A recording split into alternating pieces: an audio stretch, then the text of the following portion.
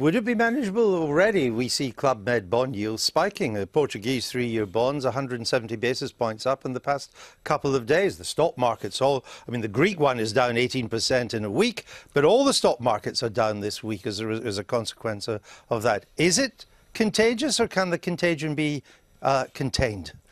I think I agree with Alistair. It probably can be contained in pure financial terms. Of course, financial markets will try to reassess the amount of political risk that is there in the Eurozone. But as we saw now in Greece, it really takes a political crisis in a country, a change in government, for that to happen, that a country is threatening to go out. So in a future crisis, let's say a political crisis in, say, Italy, and in that case, it would be that's the point where the contagion would show. So as you rightly said, we already see some reassessment of risk, but that is probably just a short-term upheaval in markets. What about the consequences for Britain? We're not in the Eurozone, and our banks are not exposed to Greek debt, either Greek bank debt or Greek sovereign debt.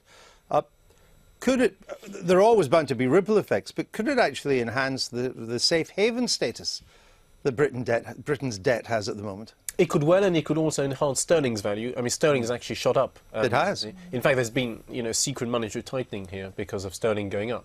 And also, people might want to invest more in sterling assets. So again, you might have more foreign direct investment, or also capital flows, people buying houses, people buying shares, and so on. So I think this is positive for the UK. It shows that we're outside of the euro. It also shows it was the right decision for us to remain outside of the euro.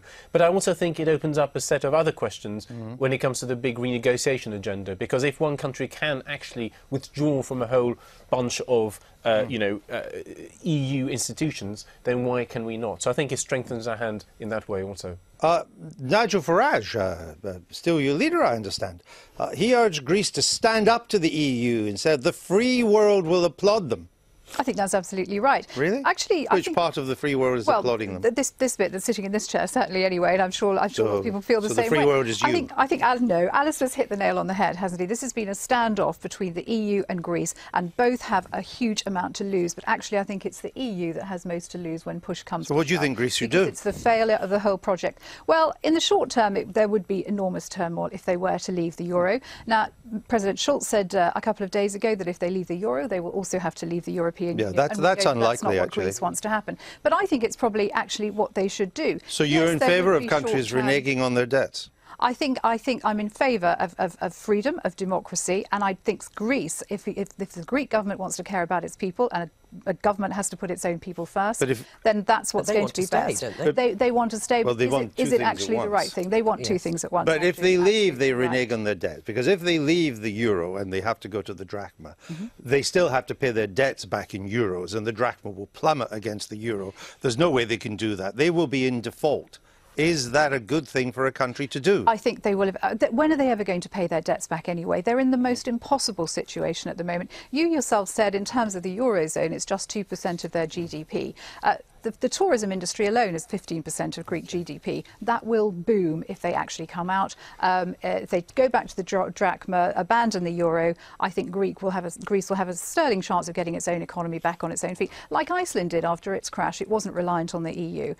We had short-term. Iceland wasn't in the. Iceland wasn't in the European Union, and that was actually one of its saving graces. Like as we said, ours is staying in the pound, and long may it last. We must never join the euro. Let me just get you. You know what you hope will happen, but what you think will happen. What's your guess? By the end of the month, will Greece be heading for the exit of the euro? I suspect there'll be another compromise of some kind, but that Greece will be ejected in some way from the euro within the next 6 months or so. In the next 6 months, what do you? I think there will be a deal made, and I don't think it will be ejected because nobody really wants it, and most of all the Greek people.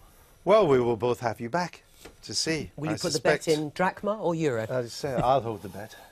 I bet you will. I suspect the Americans will have some of a say on this now. They're terrified of the geopolitical consequences on NATO's southeast flank. That's becoming a big issue for Washington.